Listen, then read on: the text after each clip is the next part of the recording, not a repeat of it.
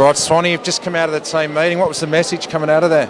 Yeah, he was obviously very pleased with our first half and said we clearly dropped away a little bit in the last half, but whether that was because the game was won or not, we'll review the tape and have a look at it. But then he said, it's not over yet. We one more week to go, so just try and prepare as normal and enjoy the week, but just try and prepare as normal.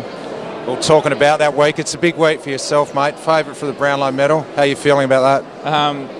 So I haven't really thought about it now, mate. Now that we're in a granny, it pales in significance a little bit, mate. But obviously on the night it'll be fun to get there. We'll be drinking waters for the first time, mate, which is obviously pretty good. You got a good suit lined up? What's the go? I have, mate. Yeah, it's pretty cool, actually. Sammy from Soho took me out, mate, so look out for it.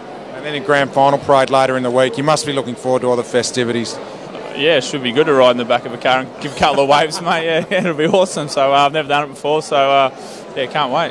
Enjoy the week, Swanee. Cheers, thanks for the show. Thanks, mate.